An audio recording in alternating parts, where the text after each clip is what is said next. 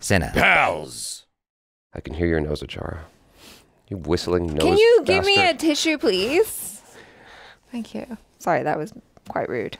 I apologize. What? What are you even talking about? I yelled at you. May I have a tissue? I'm sorry. That was a bit aggressive. I don't know what happened. Because I was just like, can I have a tissue, please? It's very aggressive of me. I shouldn't have done it like that. Excuse me. Oh, hold on. Oh, Jesus. I was a bit much. Hello. I don't understand like how much quieter you can possibly get. No, it's just because I yelled at you and I'm sorry. Because you're always making fun of my whistly nose. You do have a whistly nose. This makes music. What is going on, everybody? I am Jabby Kuwait, joined by the one, the only, the Durkee Kirk Dunkirk, ACHARA Kirk. And so we are watching Echo. Wow, that joke never gets old. I wonder how many other YouTubers, people in general, dads, have made that joke. You guys, thanks so much for joining us. Make sure you hit the subscribe button, bell icon, all notifications, pretty please. Vota this uppa, let YouTube know you're enjoying what you're watching if you're watching on YouTube. And if you are, you're seeing a cut down version of our reaction because we can only show you a limited amount of picture-in-picture. But if you want to watch the entire thing with us without any cuts or interruptions, head over to our Patreon page or become a member of this channel. You'll get access to the full uncut reaction. You'll just need your own Disney Plus subscription so you can open up the show side by side with our reaction. We give you 3, 2, 1 countdown sync, and it's like you're watching it with 2 of your favorite buddies, friends from the internet. If you're watching on Patreon or memberships already, thanks so much for supporting us here. This intro has gotten way too long, so we're just going to start the show. Are we watching Killers of the Echo? The Light Horseman.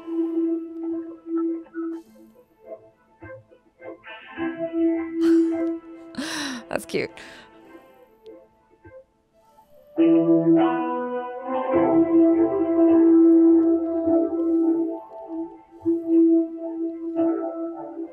Dang.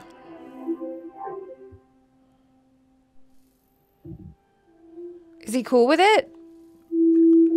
Oh, I guess not. This is very strangely executed. How so? Because it's modeled after, you know, the way they used to show movies. Right. But it's not doing it The way that they did it. the way that at all. Yeah, because you're watching, because it would have been more like a picture, right? It would be a little less movie. Or Locked off, you mean? Yeah. Yeah, because it was hard enough to like just get things working. yeah. So, well, back in that day, they actually had to crank the reel. Yeah.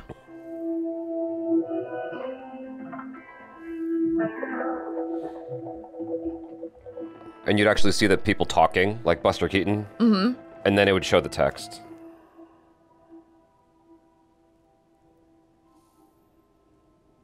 Oh gosh. Suddenly become quite ominous. It's a trap. Uh-oh.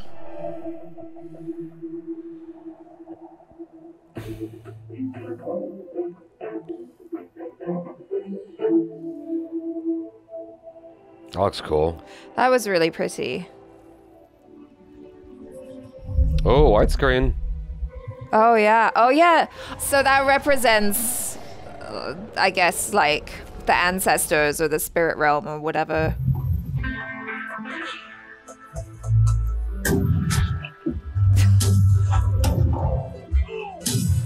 Oh gosh.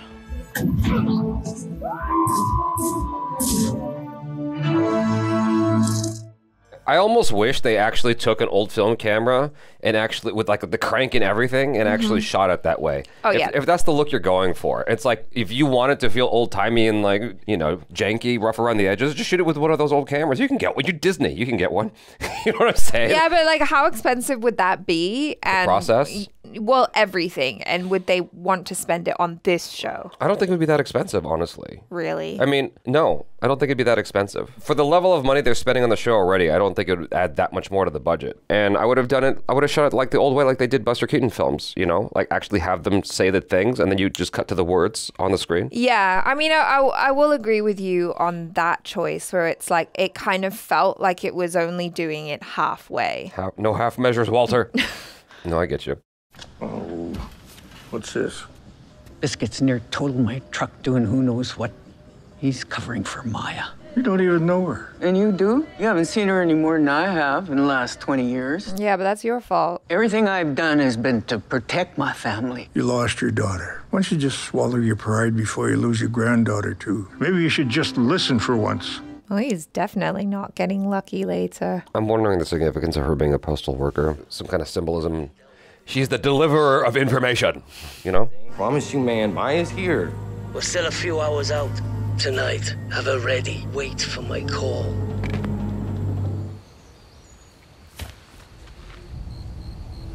Ooh, God. Okay.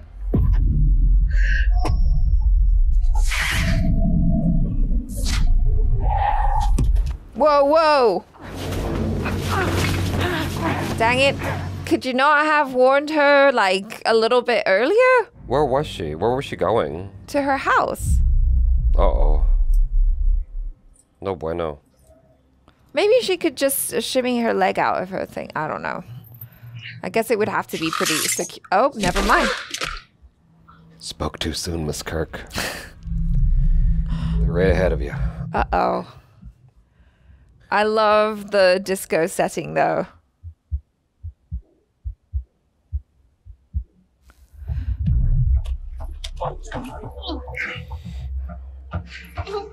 I kind of wish they showed subtitles of like the words she can make out. That's exactly what I was thinking, because I was wondering that too. I'm like, at this point, she must be able to read lips somewhat, so it would make sense if we could see that. I gotta be out front when he gets here. I will babysit her since you two are too chicken shit. Fine. Oh no. Hello? Shut up, shut up.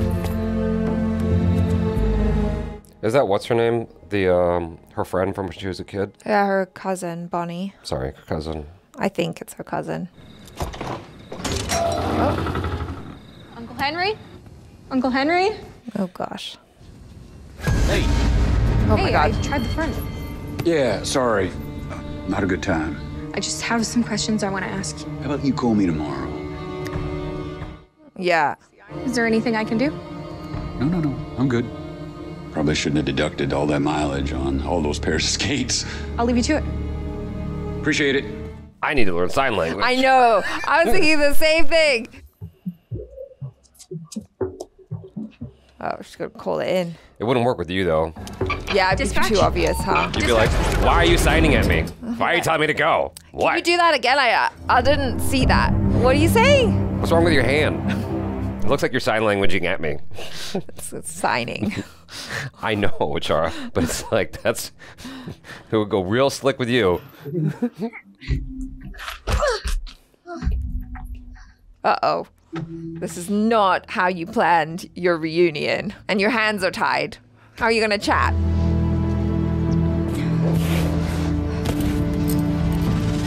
Ooh! Would you calm down? She got an upgrade. What? You like that's such a reaction to the little knife coming out of her boot. That's cool. It's like we haven't seen that before. Have we though? Just in movies in general. It's like No, but we haven't seen it in this. He gave her an upgrade. that was such a big reaction. Oh! Okay, excuse me while I just don't react for the entire episode now. That's fine, ACHARA, do you? Okay, whatever.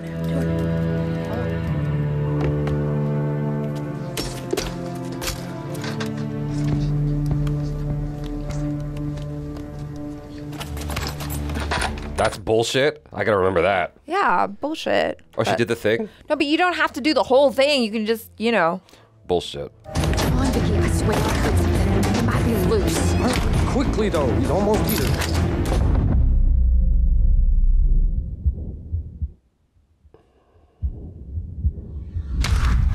Her zip ties told you I heard something. Whoa, don't shoot her. If she's dead when they get here, we ain't getting paid. Guns down. I can talk to her. Tell your gimpy friend to put her zip ties back on. This is our fault for letting him do the tie-in. Tell your gimpy friend.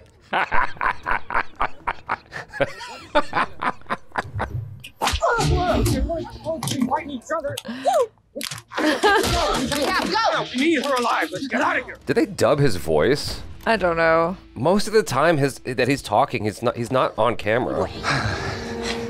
They're here. All right, have fun. Let's go. I got her. They left her. Oh, maybe there is still an opportunity for an attack with a roller skate or a rollerblade. That would just like make my day. You're the guy then. Yeah, I'm the guy. Vicky. Vicky's dead. Keep some money safe while I assess the situation. You don't think I'd walk in with the money, do you? Of course not. When the gig's done, ring pops on me. You can hook us up, right, brah? Oh, God. She's here somewhere. Now, I was thinking you'd show me that money first and make sure it's all there. Dude. Like, I need to know that you have it. What is she building? A roller skate gun. I don't know. Oh, like a crossbow? Thank you. Yes. A pew pew thing.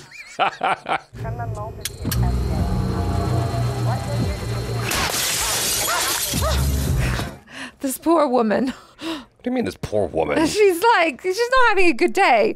She's the one that's always left behind. I mean, I get it. She's a bad guy. She's a bad guy. But still. This poor woman. Fuck her.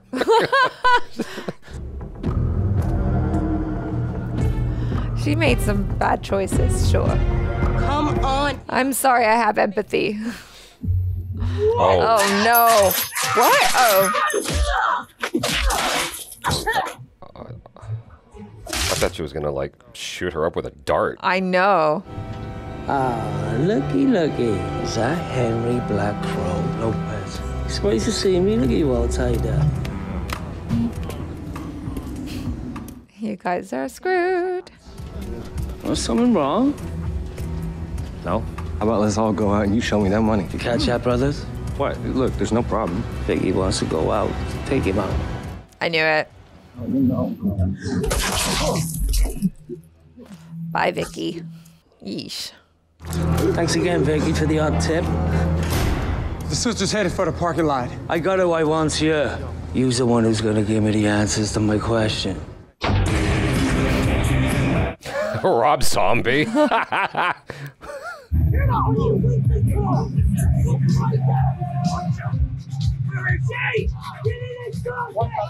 Is it really possible for Rob Zombie's music to be too loud? Come on now.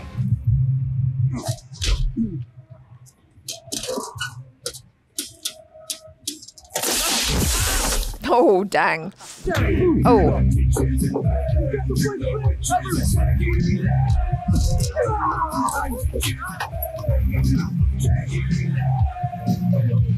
Oh, never mind.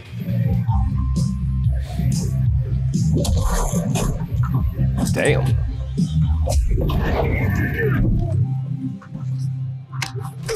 Ouch.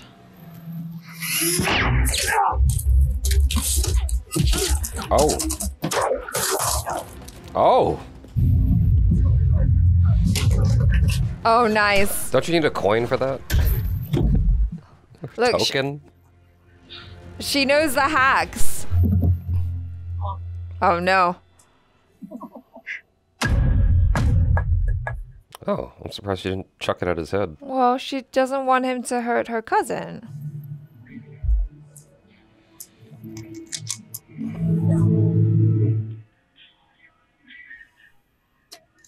Who the hell is that calling him? Kingpin? Aye? But I thought... Yeah, I understand. I'm sorry, Let me just... Let's go! I guess you're right. Things caught up to us both. If the offer still stands, I'm helping you. I forgot what the offer was. Yeah, me too.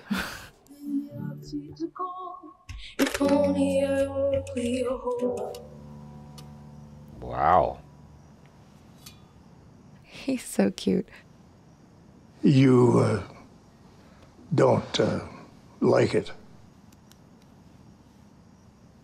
That's for her leg? If you don't like it, I could paint it matte black.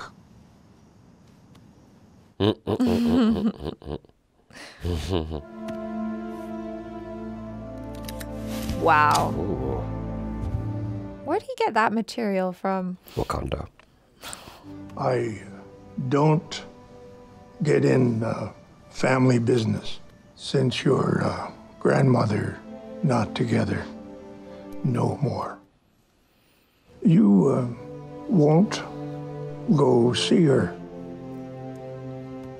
We all do things we wish were different.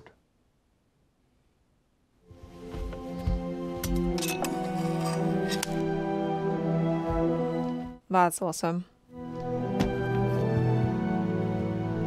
Well, she's gonna have to wear pants over that. It does look cool. Yeah. Although going back to her grandmother, it's like at this point, someone has to reach out first, right? Like, who's gonna have the least amount of ego?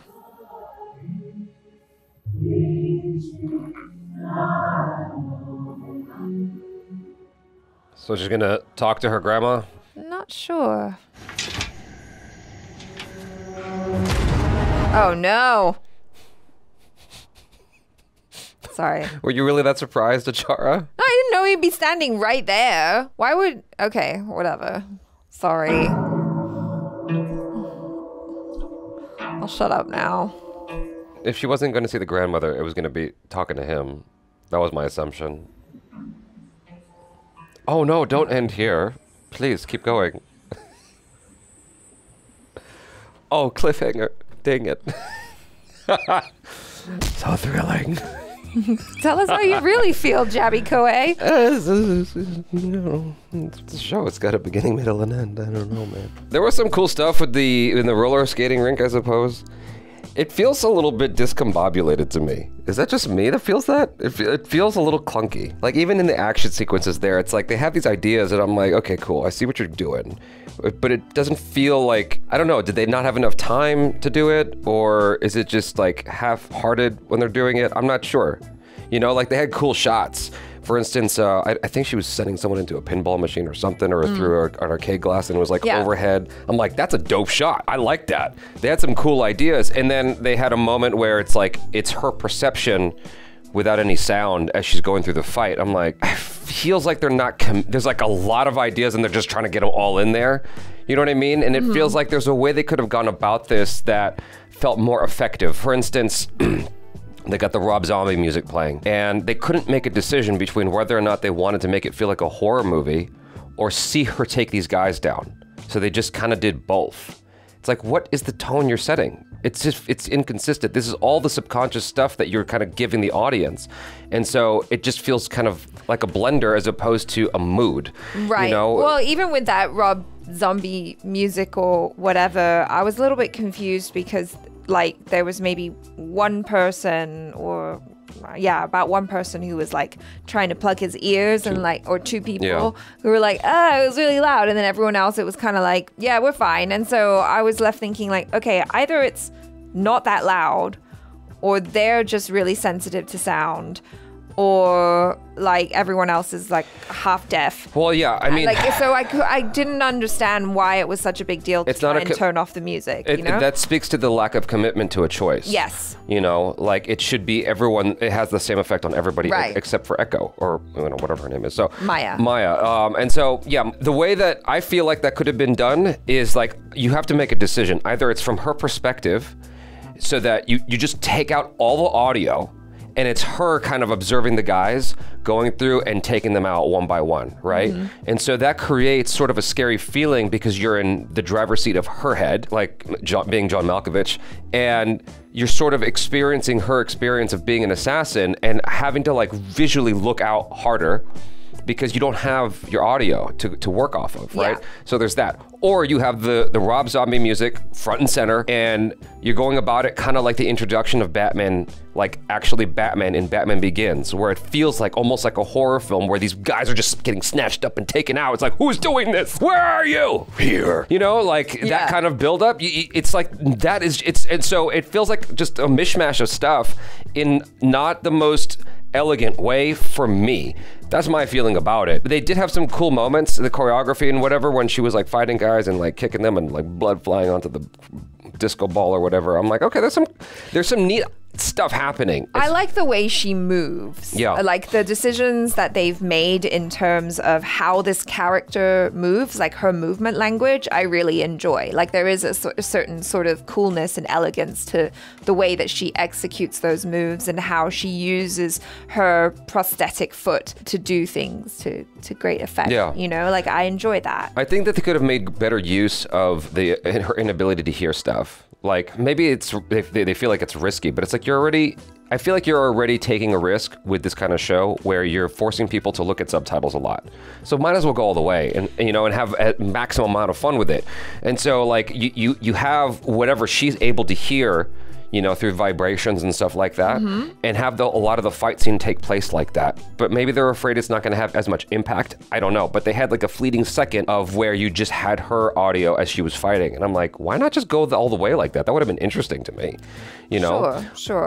But they made the choices that they made. Well, they were trying to split the difference between that and the stylistic way of doing it. And I'm like, that's cool, I guess. I would have rather just them picked one and commit to it and do it. You know, either go full stylistic or go full from her perspective, because then you're painting a picture. It's like you're creating a mood and a vibe. And right now it just feels like a lot of stuff. I'm still not a fan of the grandmother actress. When they had that shot of her with all the other Native Americans in the gathering, and she's kind of looking off to the side, I think what I'm supposed to be thinking is she's thinking about Echo. I think that's what I'm supposed to be feeling, right? Yes. But for me, when I'm watching that, I'm like, it just feels like she's looking off to the side. I'm not really getting the sense of she is concerned about somebody. Sure. Do you know what I mean? Yes. And there's a lot of that in the show where I feel like people are just sort of being placed like mannequins, and I'm not really feeling a vibe. I'm not really feeling emotional contact or content with these characters. Sure. You know, is that just me? I don't know. Like, okay. No, sorry. I mean, I do kind of, yes, I see what you're saying there, and I don't entirely disagree. So okay, there's that. I want to like it, you know? I'm watching it, I'm like, I want to be into this. She's a cool character. No, I think she's cool. For me, Yeah. I'm really enjoying a lot of the Native American touches that they've added to this. Like that scene that you were talking about where you didn't like what the grandma was doing. I can see that. After a while, it got to be a little bit strange because it was just like, oh, okay, she's literally just staring in a really intense way off to the side. But I was enjoying the music. I thought that like the song was really nice. Obviously I don't know the significance of that song, but I was like, oh, that's really cool. Kind of like how they're trying to weave the culture into the show, and then the fact that she gets given that really cool like thing to put on her leg, you know, to kind of represent her people and all that. I thought that was pretty awesome. This is going to be a bit of an ironic statement, but it just lacks spirit. You know, it's like you watch something like True Detective, the first season. There is like a spirit to that show. There's a feeling, there's a mood. I've never seen it. Oh my God, it's fantastic. And it's like, there is a vibe that you're feeling the entire time. This does not have that whatsoever. There's no vibe. There's no attitude that I'm being wrapped up in. It's just like stuff is happening. I'm just trying to find positives. No, but I'm saying like, okay, my hope is that like the creators of the show hear what I'm saying, you know, hopefully, so that they can take that as a tiny like grain of salt, that, you know, to inform their next move. That's all, because that's the only way you get better. They have some cool ideas, but after that, you gotta, you know, execute it well. And so that's my whole thing, is there's just no tone, there's no voice. Everything is just kind of a mishmash. And there's no voice, that's ironic. No, and you know what I mean. Yeah. Even with the beginning, it's like, it was a half measure of like, okay, we got this cool idea. Yeah. It's like, that is a cool idea. I agree with you. It's a very cool idea. It's just the way it was done was just kind of like, it was, funny enough, it was the same issue. I know that I'm going to be the only one that feels this way. It was the same issue I had with much of WandaVision, because they wanted to make it feel like an old show, but then they were doing like things and putting the camera in places that you would never do in an old show. So it kind of took me out of it. I'm like, what do you, either commit or don't, you know? But I guess most people aren't going to be as bothered by that stuff. No, not at all. Although, like, speaking of, like, you know, other shows or whatever that have done it not as well or better. I thought that they did a good job of that in Werewolf by Night. Yes, they did. I agree.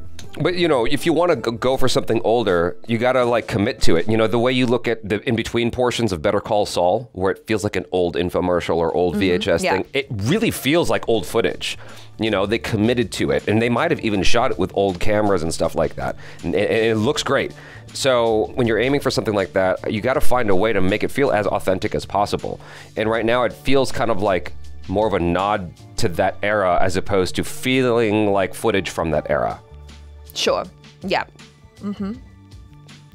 We're getting hints of Maya's connection to her ancestors and stuff like that. And I think that music would have been a great way. Like, you're talking about how much you like the music from time to time. I feel like they could have gone harder in with the soundtrack to kind of guide us towards that feeling of spirituality and connection to the ancestry and stuff like that, in the way that it's edited a little bit more like aggressive in that direction. Because right now it just kind of comes and goes. I'm like, all right, cool, whatever. It's like, it kind of just reminds you, like, this is what's coming, as opposed to it feeling like that's actually informing anything. I don't understand, sorry. Okay.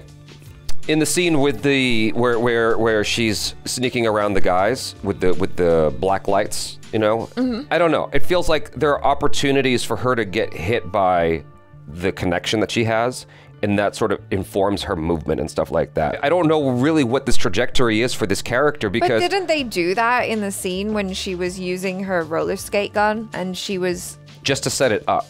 Yeah. But, like, then what? It was, again, a half measure. It's like, what are you doing here?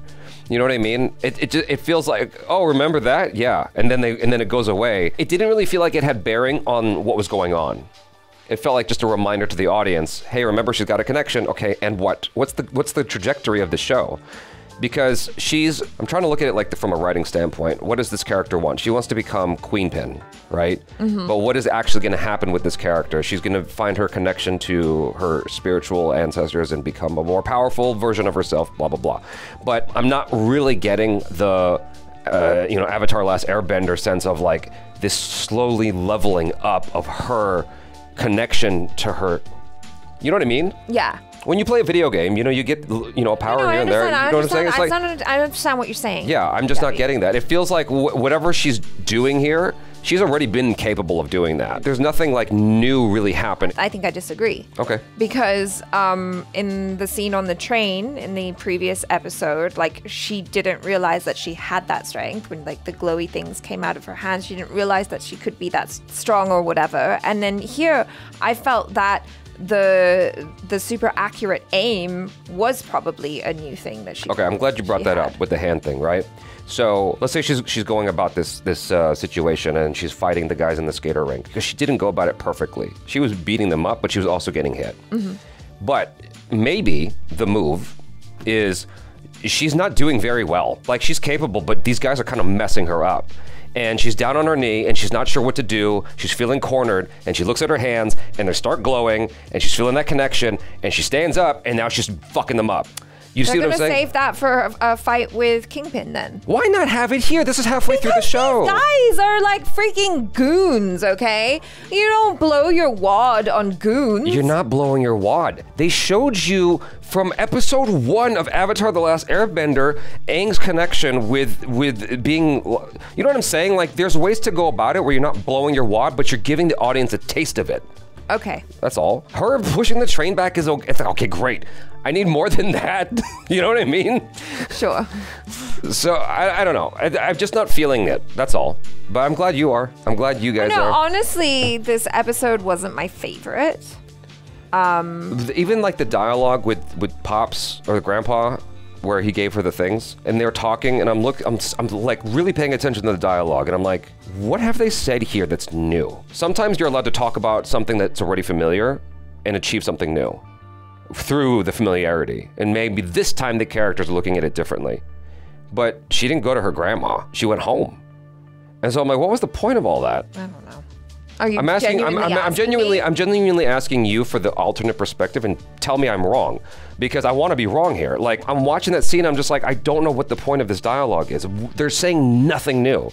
They're like, Well- he's restating what the grandma feels. She's kind of. The grandma's never actually said that she is brokenhearted about Maya. She was upset that her daughter died and she didn't like the man that she chose to spend her life with.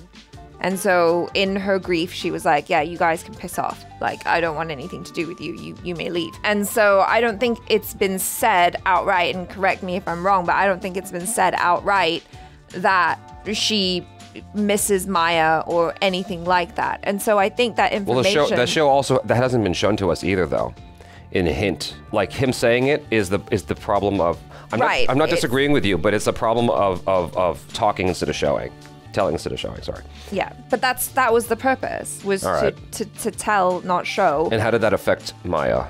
What did she do as a result? I think it gives her something to think about. Sure, she didn't go and see her grandma right away, but then the show gave us a moment where it's like, oh, clearly grandma's thinking about her. You know, well, you're supposed to project that she's thinking about her, and then, you know, Maya's kind of going, oh, okay, but like, who's going to have less of an ego and actually reach out to the other? Maybe they never will, because they both are too, you know. All right.